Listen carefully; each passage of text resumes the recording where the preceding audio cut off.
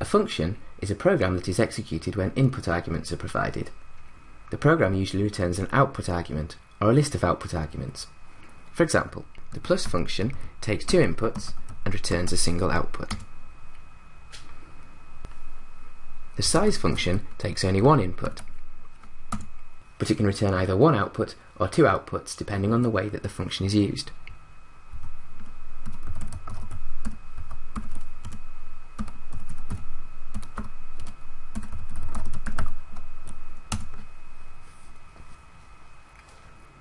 In this video, we'll learn to create our own functions. We're already quite close to doing so, having created script files to execute a sequence of statements.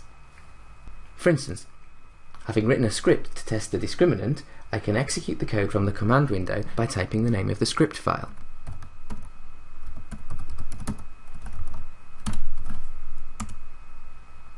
This script is asking me to enter coefficients for A, B and C.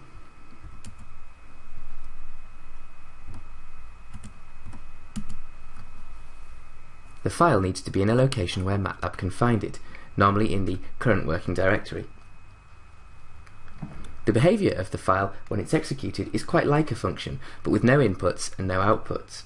We collected the values of the coefficients using explicit input statements, which in the file were entered here. And then we simply printed the results on the screen. The program could have been implemented using a nested if statement, but here I added 2 scalar logical values to find the number of roots, and I used this number as a switch to print different responses.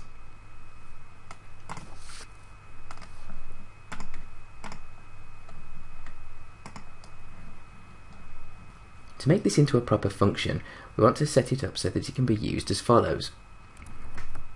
We'll type my discriminant as the function name, and enter the input arguments straight away. The result should be returned as a variable. I'm going to call the result num_real_roots. To do this, we need to add a line to the beginning of our script file, which designates that the script is to be used as a function.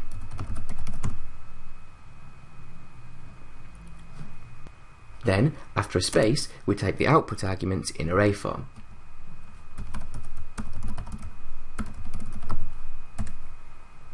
Followed by an equals. Since this array has only 1 element, we can drop the square brackets.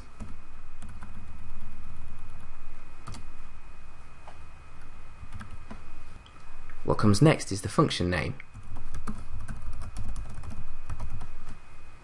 This must match the file name, because when we call a function by using its name in the command window, Matlab first searches for a file with that name in the directory.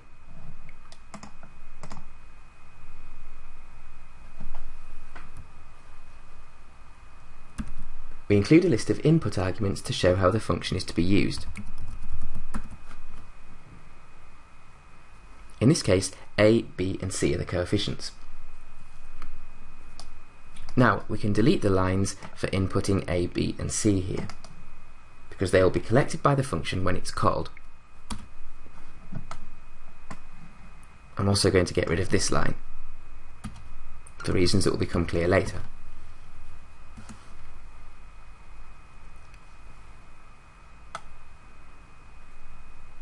So now, returning to the command window after saving this, if I simply type my discriminant, I'll receive an error because I didn't provide any input arguments. My discriminant 144 takes A equals 1, B equals 4 and C equals 4 in the program. This function has been set up to accept 3 inputs.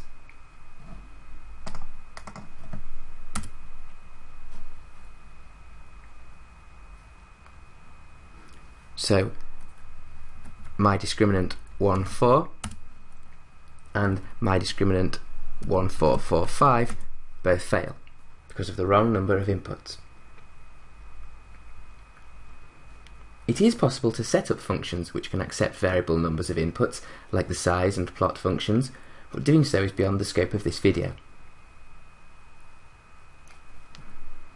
Now, looking back at the script file for MyDiscriminant, we can see that Matlab has highlighted an error. Notably, the output for num_real_roots is not defined in the script, so this is a mistake. If I go back to the command window and try to get num_real_roots this way, Matlab will return an error because the output hasn't been assigned. This is easy to fix. Instead of displaying a message here using switch, we'll simply designate this variable to be num_real_roots.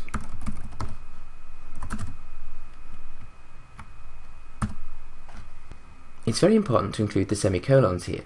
We don't want additional variables to interfere with the results that are returned by the function. For example, if I forget the semicolons here and here, Matlab does warn us, and when we go back to the command window and try to execute the function, we'll end up with several results being printed on the screen in addition to the final answer.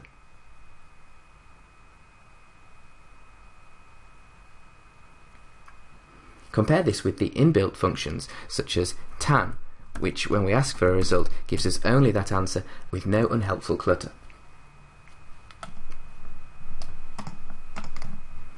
Adding the semicolons back in, we'll only get the result that we want.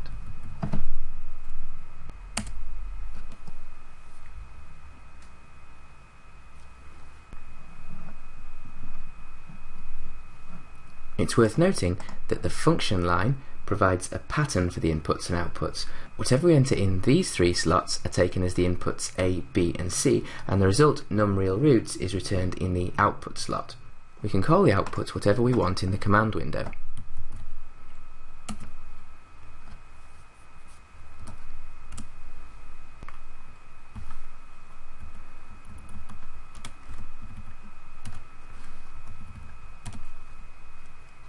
The polynomial with these coefficients has no real roots. Our function is nearly complete, but it's still missing a description. All functions should have a description, like those for the inbuilt functions that can be accessed by typing help.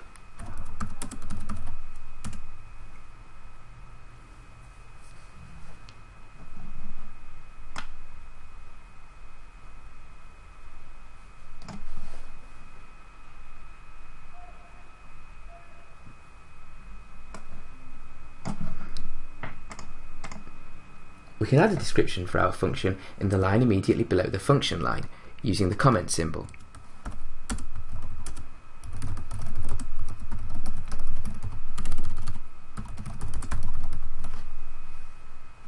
When we return to the command window, we can type help MyDiscriminant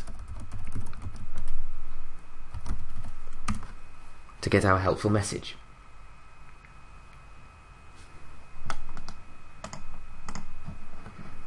A function description should normally start by showing how the function can be used and by defining the input and output variables.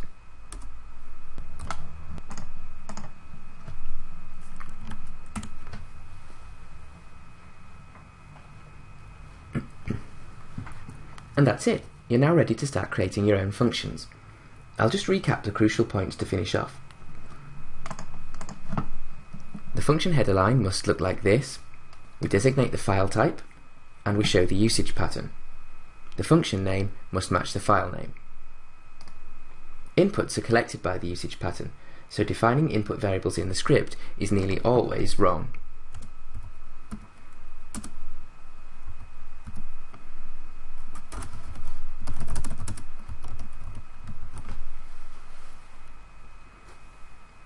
Notice that Matlab does actually display a warning message here.